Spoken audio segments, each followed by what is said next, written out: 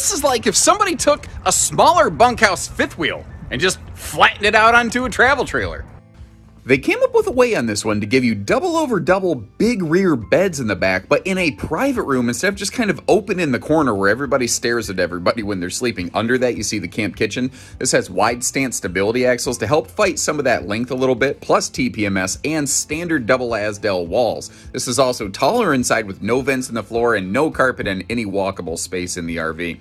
Hide-a-bed or theater seat, I'd kind of be curious to know which one you folks would prefer. And you might have noticed that is a longer true U dinette that can fold down into a sleeper, has storage, the table can float around, but check out that Legend of Zelda Pantrytainment Center right there. I am a sucker for those things. Every time I see one, I'm like, shut up and take my money.